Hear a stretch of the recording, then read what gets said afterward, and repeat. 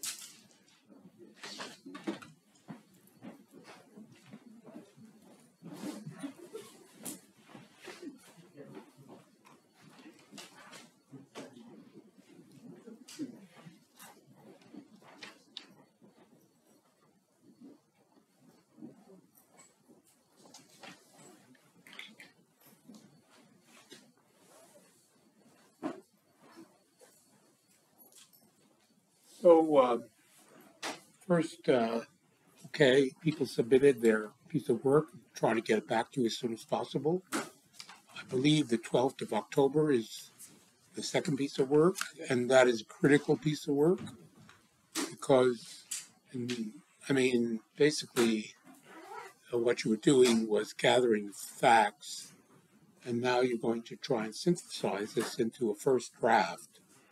So doing that is, I think, a challenging thing to do. And so you have to put a certain effort into it. The third draft is easier because it's basically editing and polishing what you've done based on the feedback. So that's the process. And hopefully at the end of this, you will have written something substantial and which is in good form, good English. And if you do that once, you can always do it.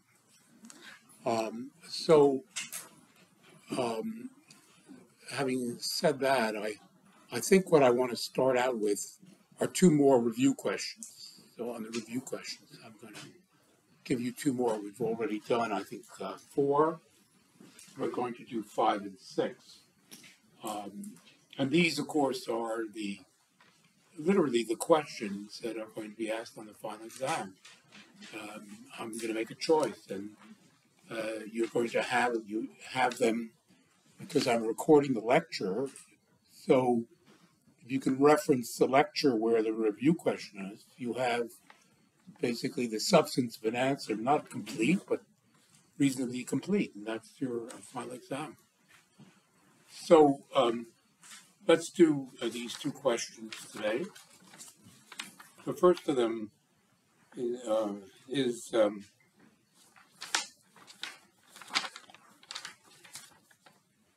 Charles V attempted to use the Spanish Empire to recreate the Roman Empire.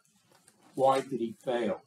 Now, the Roman Empire, of course, was this unified empire governed by an emperor and so on, and this was Charles V's conception. So, in terms of making an answer to this, first of all, you want to tell me something about the extent of the empire. And we know it was Spain was at the focal point. They conquered Latin America. So Latin America, Spain, but also Charles V, through inheritance, he governed the Low Countries, Holland and Belgium. He had, through his armies, he conquered Italy. And the Pope itself, the papacy itself, became basically a creature of the emperor. And then up in north of the Alps, he had the Kingdom of Hungary, the large duchy of Austria were directly under his control, and he was the Holy Roman Emperor. So that was the extent of his empire. You could see it was enormous. And the thing is that, as I've explained, he wanted, ideologically, he put himself forward as not simply the Holy Roman Emperor, which he was, but really he aspired to become emperor of the whole of Europe, and that would include Latin America. And of course, the inspiration for this went back to the Roman Empire, and there was this revival, as I will be explaining in the rest of the lecture.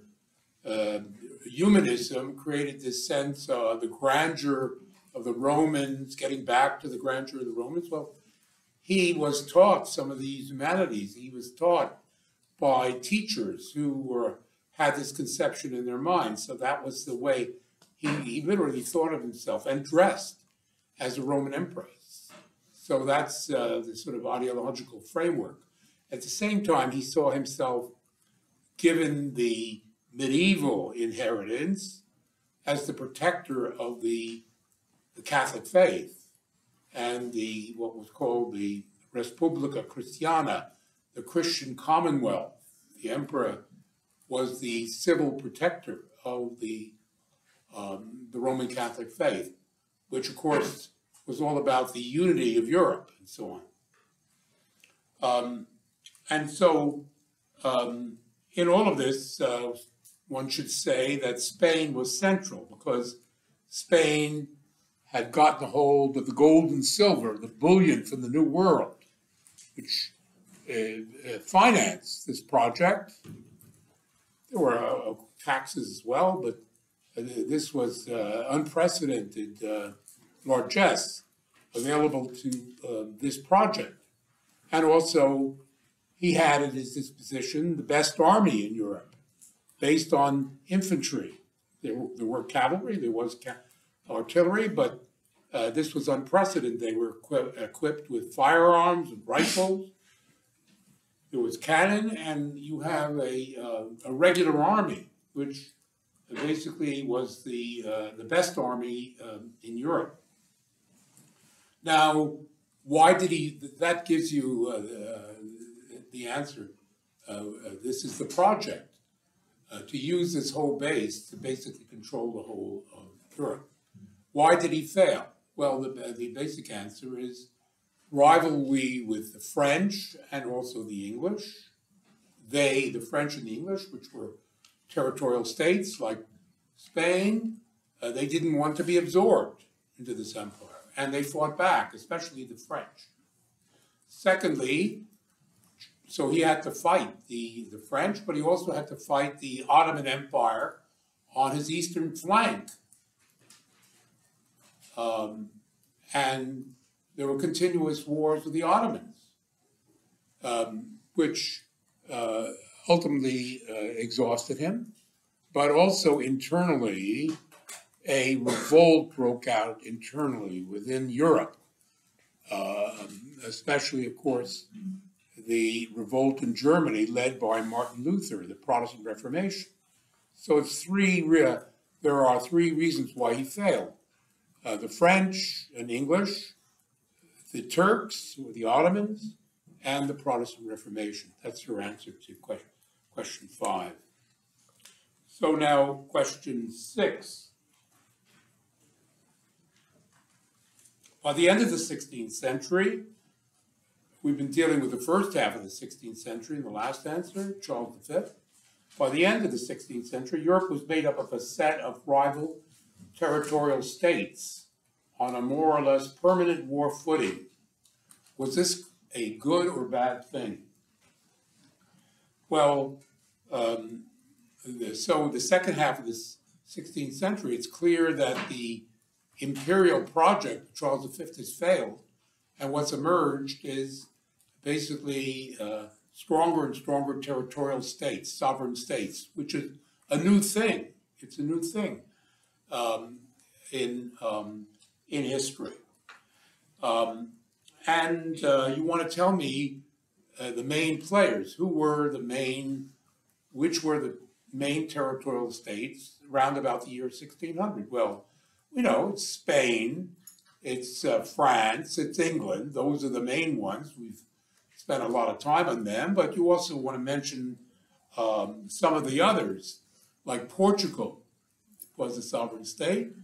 Holland, the northern Low Countries had broken away and it became a major state by 1600. It was a major state as well. But beyond these clearly sovereign states, and we could also add Sweden and Kingdom of Sweden and Denmark, which had kings and they had little armies and so on. So you have those states, but within Germany and Italy, those two countries did not unify into territorial sovereign states as I've described them. No, Germany remained divided, 300 German states. And Italy, there were about 10 or 12 separate states in Italy. But these little states, like Saxony, like Brunswick, like Bavaria, like Saxony, within Germany, and still having this idea of there is an emperor and so on. There was an emperor, but he had no power. The sovereign states, Saxony, Prussia, Brandenburg, Bavaria, they had the power at a more provincial or local level. And likewise, you see in Italy the similar thing. There was Venice, there was Ferrara, there was Milan, there was Florence, there were these, and there was the Papal State. So Italy was divided up, but they all had a court, a judicial system, a tax system, maybe a little army, and so on. That's the way it worked. So we have these sovereign territorial states, which are the organizing principle, if you can call it that. And as I said, that they were constantly fighting with one another. And I explained that war was a constant. There was always some big or little war going on in Europe through the 16th, 17th, 18th century. That's the way it was. But beyond the state of war was what we call the principle of the balance of power, the balance of power principle. This, of course, the whole idea was that in terms of international relations, to prevent any one power from becoming too powerful. If it became too ambitious, too powerful, other states would form an alliance to counter, to balance the power of the state which was too strong. And this was operating already in the 16th century and continued right through the early modern and down to our own times. The major power that the other territorial states were fighting was, of course, Spain. They were trying to prevent Spain from taking over the rest of Europe. Now, the bad part, was this a good or bad part? Well, the bad part was wars were destructive. If you have continuous war and the population, the ordinary people suffered, wherever the war intruded itself, there would be destruction, there would be chaos and loss of life and so on. So it was bad. And it also was bad because the common people had to pay the price in the form of higher and higher taxes. The monarchies were running these wars, and they were basically taxing people more and more heavily in order to facilitate these wars. Mm-hmm. And as I explained last time, war became increasingly expensive because the scale and the organization of warfare became more and more sophisticated. The armies were larger, and the equipment they required, the logistics that they required, the ships, the cannons, the fortifications, everything was more and more sophisticated. It cost more and more money, and therefore the state had to organize itself in order to supply this, and it came from taxes. So destruction in taxes, that's the bad part.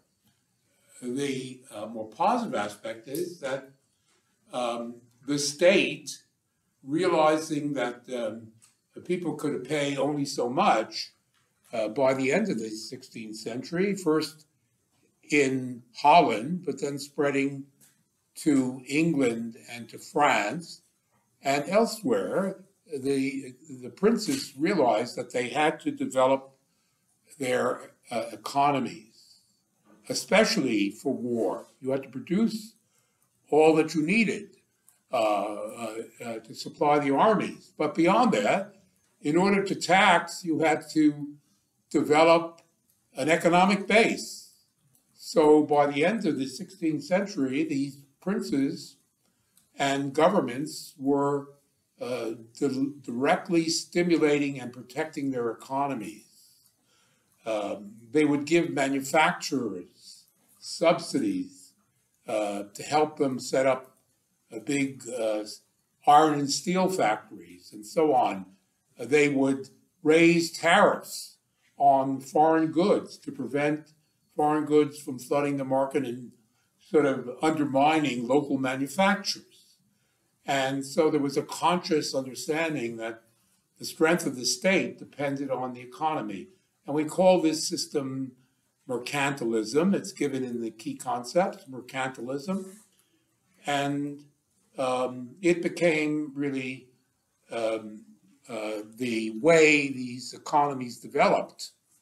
Of course, capitalism was the mode of production and so on. There were the entrepreneurs, the middle class was getting stronger and stronger, but the kings were protecting them. The governments were protecting them. This is the mercantilist system, and Europe did see, especially England, the Low Countries, France to a certain extent, substantial economic growth, especially through the 16th and then again in the 18th century as a result of these policies. Free trade as a principle only comes in really in the 19th century, the idea, which is the key liberal idea, free trade and so on. They're always harping on it. They do even now. Well, that really comes in with Adam Smith at the end of the 18th century, first in England and spreads elsewhere. So that's the answer to that question. Now,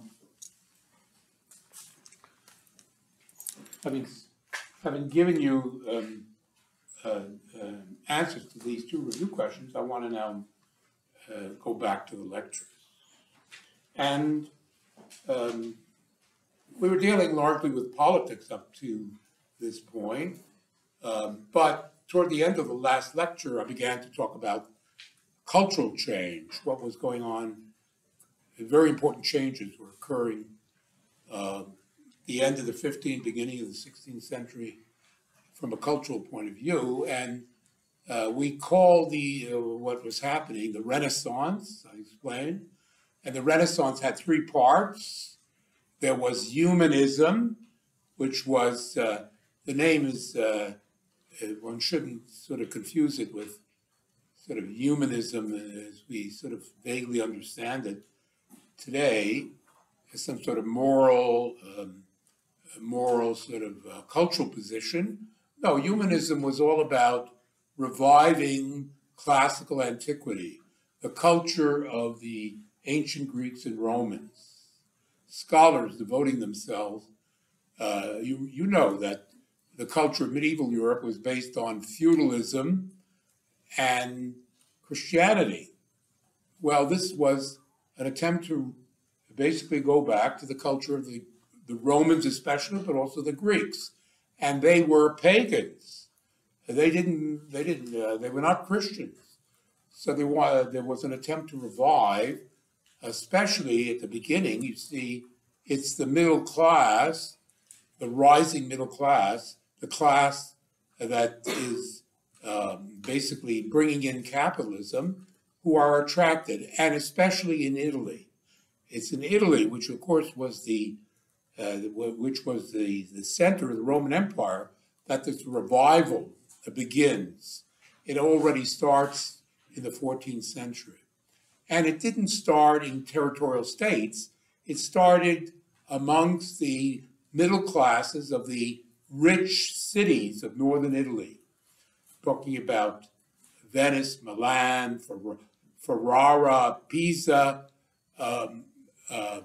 etc., especially the city of Florence, which was, with Milan and Venice and Genoa, these were the main cities. There's where the richest merchants, the richest bankers, they lived in these cities, and they made their money by trading with the Middle East and Asia across the Mediterranean Sea. So you have during the late Middle Ages, these what we call city-states, because they were so wealthy that they basically controlled all of the territory for many miles around each of the cities, was brought under the control of these separate states. And it is there that the Renaissance got going, already in the 14th century. And under key concepts in Unlearn, their names. The three, in the 14th century, the three figures, all from Florence. And there was a great poet, Dante, his successor, another great poet, Petrarch, and there was a storyteller by the name of Boccaccio. And they were the founders because they were inspired by looking back and studying the poetry or the philosophy or the history that the Romans and even the Greeks wrote. So their works are modeled on people like Virgil, poet, the Roman poet, Ovid, another Roman poet, or the plays of the Greek poet Aristophanes or Sophocles, or the philosophy of Plato. They look back to these truly great Roman and Greek writers, and they try to imitate them. And you do see that a lot of what is produced, I mean, I think Dante was highly original, and in a way, Boccaccio likewise, but for to a large extent, they tend to imitate and closely follow the Roman and Greek writers. And you see that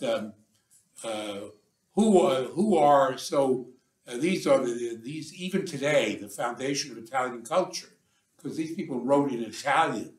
It's true that they were inspired by the Romans, but these figures, they wrote Italian poetry and stories and so on. They developed the Italian language, these three figures that I'm talking about. But their successors, who were they? Well, they were, many of them were lawyers who had a legal training. They were highly literate, so they were lawyers who tried to sort of follow Dante and Boccaccio and so on, and also imitate the classics, but also schoolmasters, teachers, because schools began to be founded in late medieval Italy and all over Europe, as a matter of fact. Where are their roots of these teachers and lawyers? They lie in the middle class. Their fathers were merchants, or their grandfathers were merchants. And so we should see this as an expression of this new culture, humanism, harking back to antiquity, but it's clearly connected with the life as experienced in the cities rather than in the countryside. It's an expression of an urban middle-class culture. Now, I want to simply note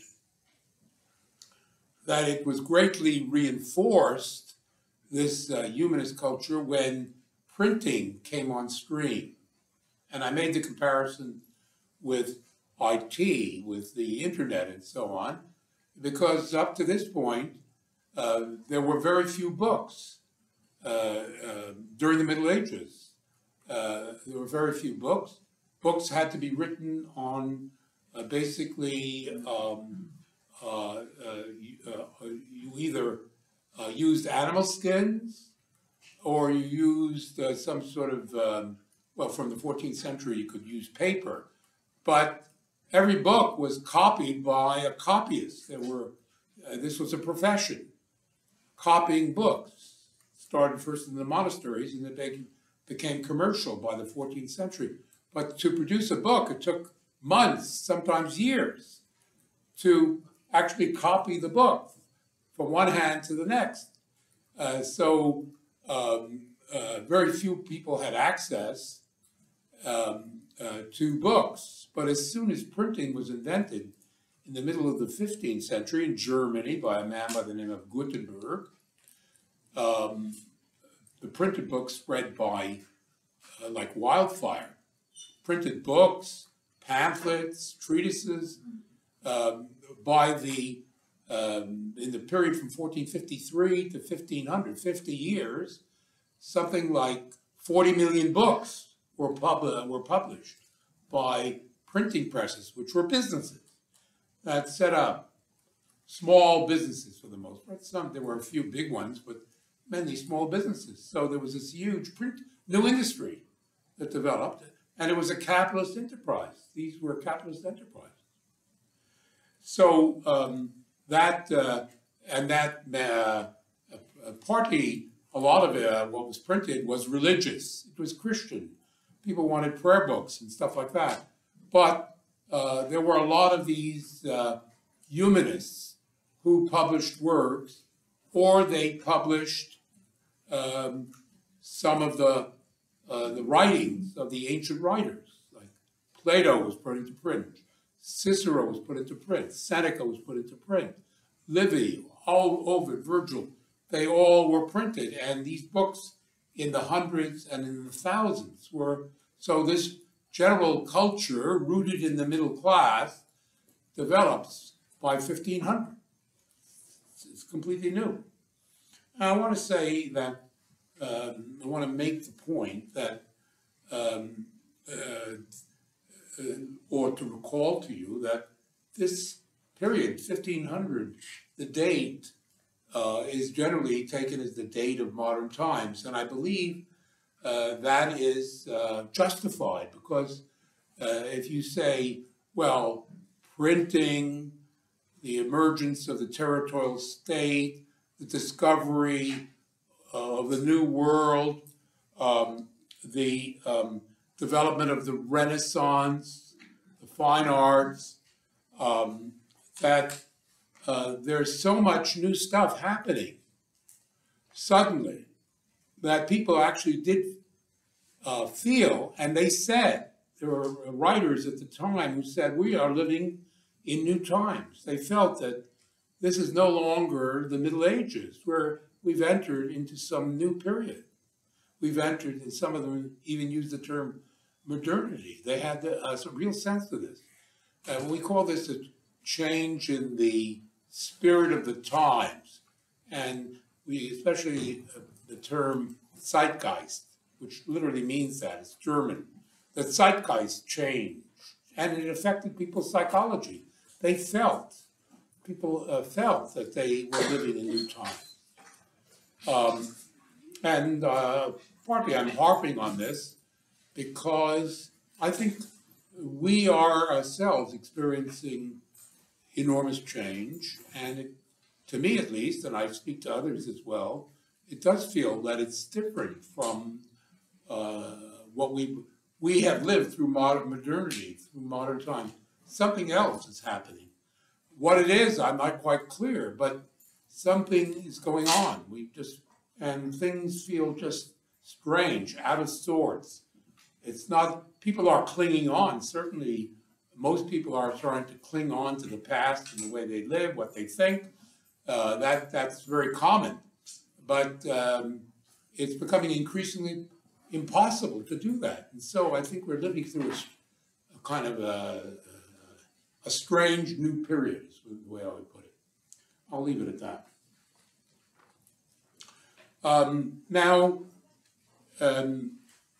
what was the actual content of the sort of the values of these humanists? What were they sort of expounding? Well, I explained that the culture of the Middle Ages was all about Christianity, preparing yourself for the next world, not caring about life as it was on earth. Life on earth during the Middle Ages was hard, bitter, brief, and so on. Get down on your knees and pray, and prepare for the next world, because this world is a delusion, and the real living begins in the next world. That was the attitude that the church taught, and many people believed. And when it came to the upper classes, the landlord class, the feudal class, well, they believed in fighting. And fighting was a virtue. Being courageous in battle, and loyal to the king or to the overlord was what the feudal class believed in. Loyalty and bravery, and maybe a little bit of love on the side, but loyalty and bravery were the central virtues of the landlord class, and spirituality was what the church taught, and the priests, and they were essentially the upper class. Everybody else was below them. Suddenly you have this upstart middle-class culture, which finds other values amongst the Greeks and the Romans. So what did they espouse? Well, first of all, they generally took the idea that the world is a good place. It's not a bad place. It's a good place. And in material possessions, indeed, wealth is a good thing. It's not a bad thing. Accumulating wealth is good. It's not bad. And beyond that, being ambitious, being individualistic, putting yourself forward as an individual, rising to some greatness, whether it was in the state, whether it was in the army, whether it was in humanist literature and so on, to be personally ambitious. Somebody like Petrarch was famous. Fame became an ideal amongst these people. And they found this in the Roman and Greek writers, but they thought it made sense to them.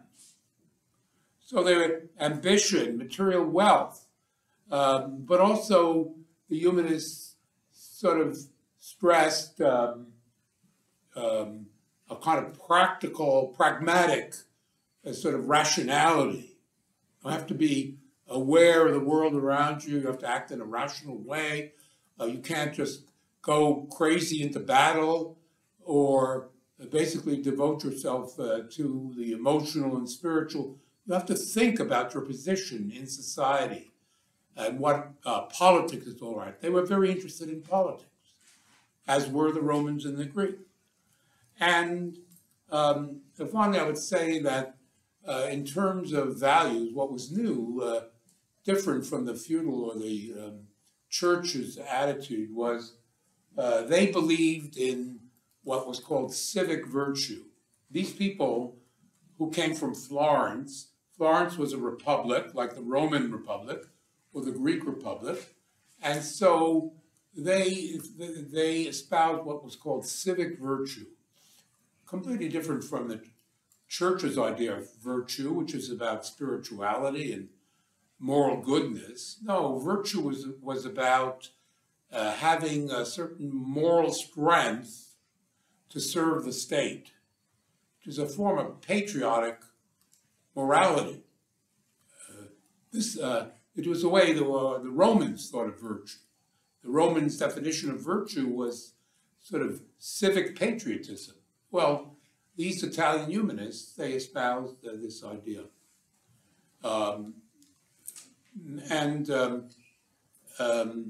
So that gives you some idea of what they were all about.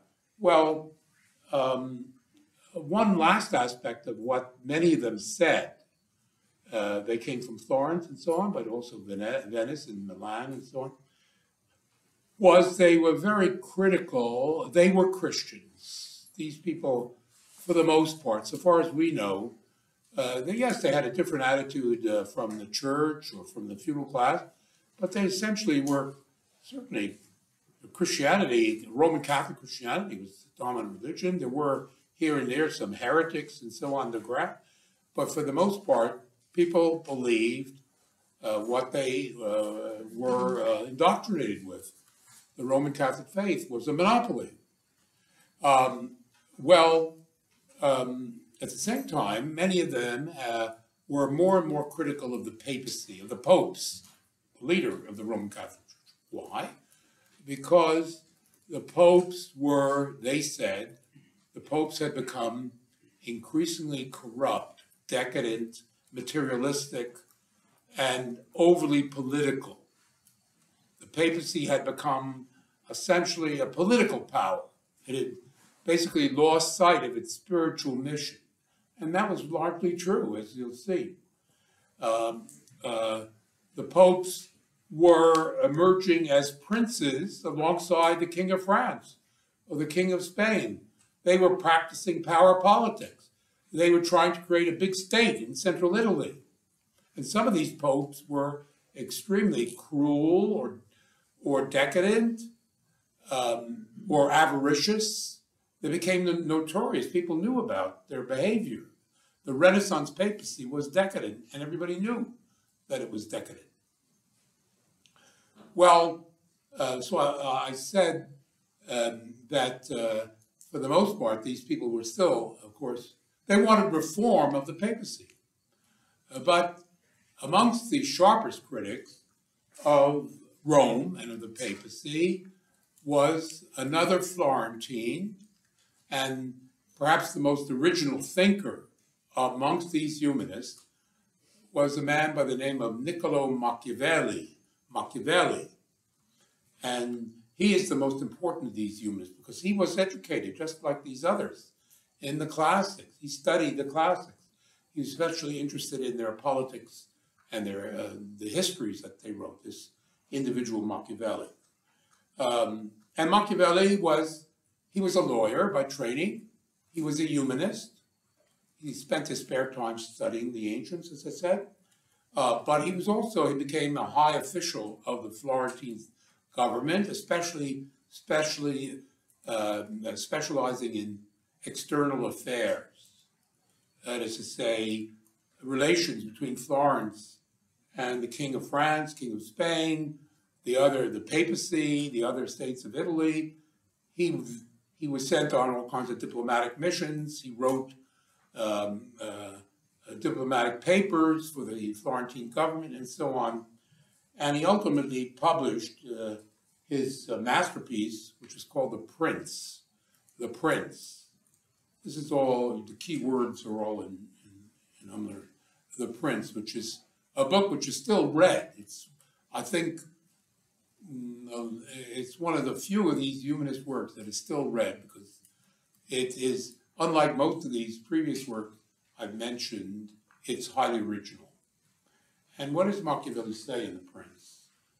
Based on his study of the ancients and also his experience of the real world of politics, that he says, well, people, the rulers that I've come into contact and so on, they all espouse this Christian morality and so on. They profess to be only interested in the good of the community. But as a matter of fact, all that I've experienced, including the papacy, and especially the papacy, they're all about personal advantage. These politicians, they're all about ambition, avarice, power for its own sake, as much power as you can get. And they pursue this without regard for morality. Their morality, the speeches that they make, the public appearances that they make, this is an appearance. But behind the scenes, what they're thinking, what they're doing is all about gaining advantage at the expense of other people. Power politics. The ends justify the means. The end is power. In order to get power, you do, as an individual, you do everything you need to do, including violence, murder. He uses examples of this in order to achieve your end. So this is the famous sort of doctrine of the end justifying the means. Any means possible to get your end, which is power. Power, seizing control of the state and so on, is what you need to do.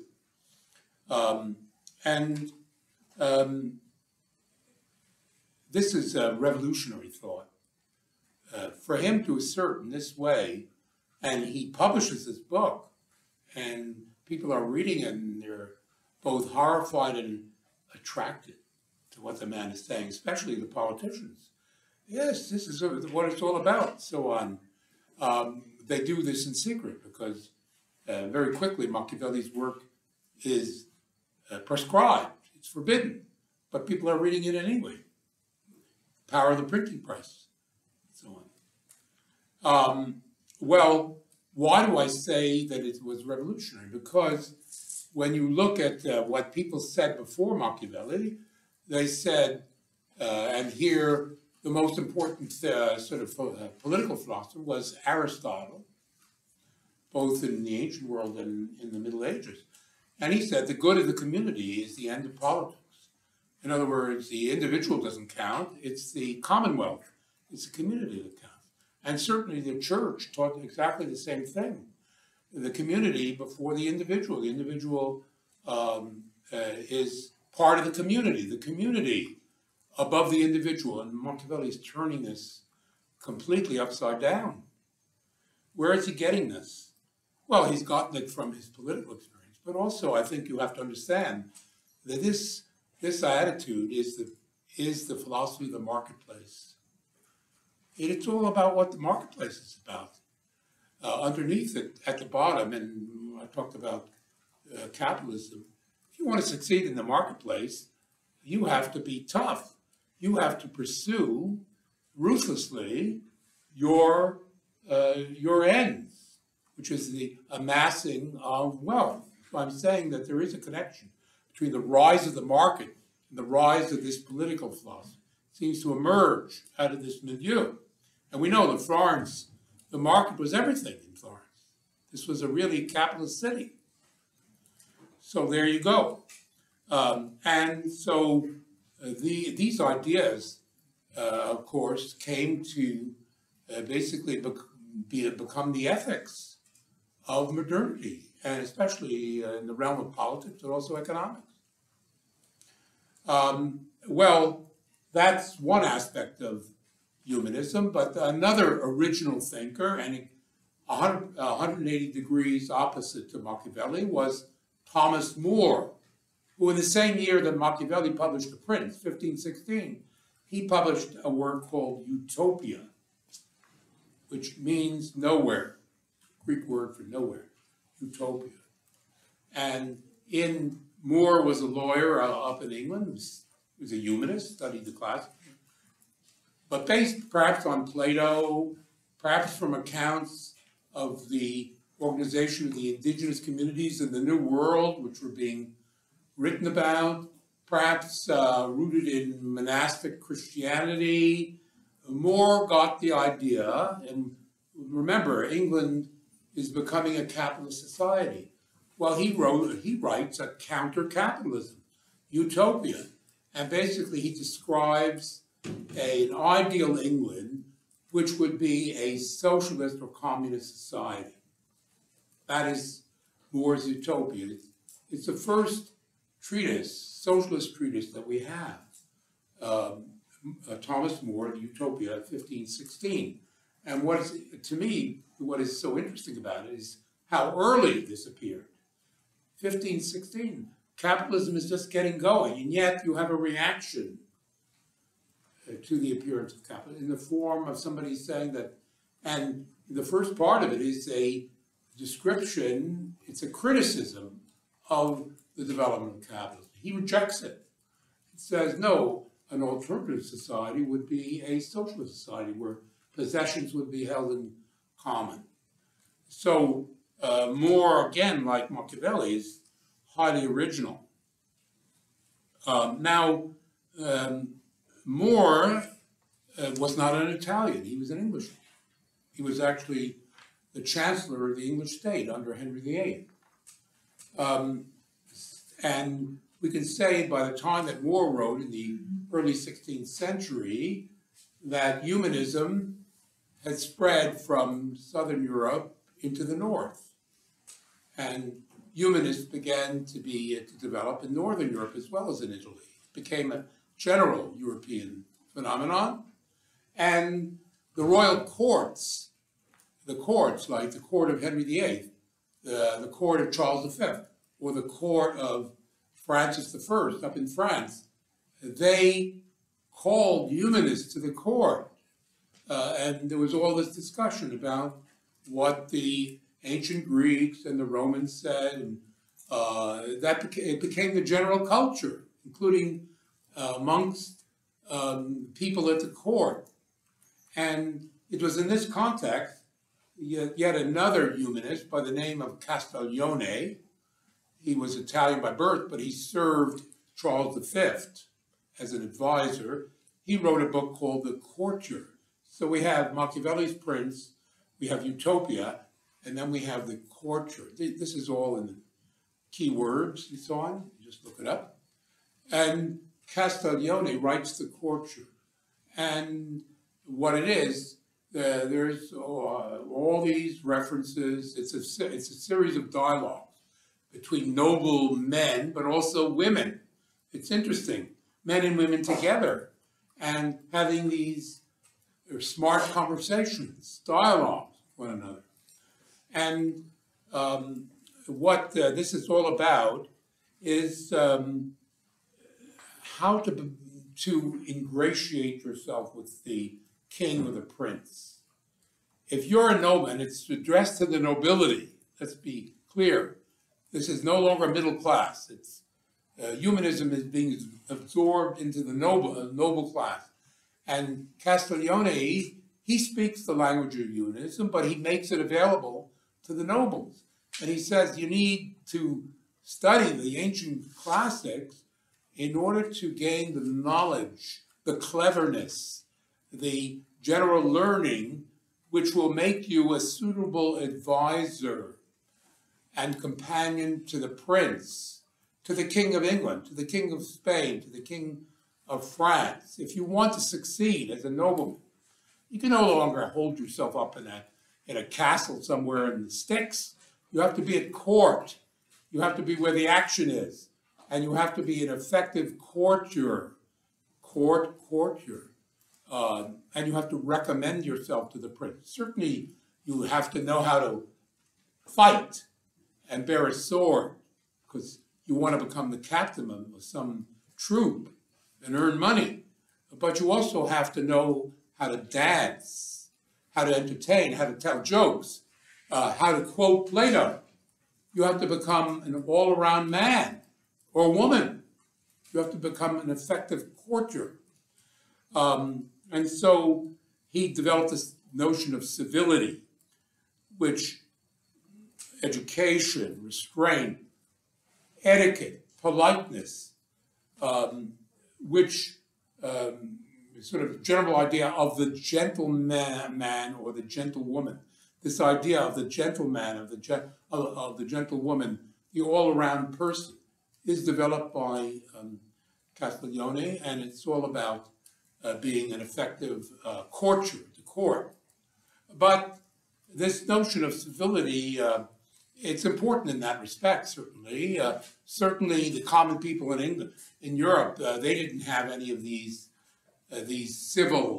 civility. They were crude and peasants and so on, coarse people, upstarts, like middle-class upstarts. No, they weren't like these gentlemen and gentlewomen who, because of their civility, ruled over the rest. That was the way Castiglione thought about it.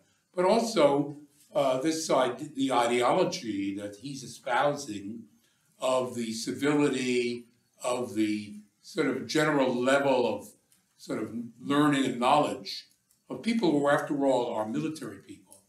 This is the justifying ideology for rule not only over the lower classes in Europe, but also over the indigenous people, over the African people, who, from this point of view, are barbarous, uncivilized, rude, violent.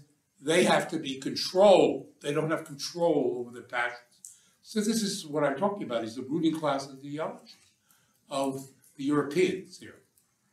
Well, I'll fully develop this, and we'll get into the Reformation in the next class.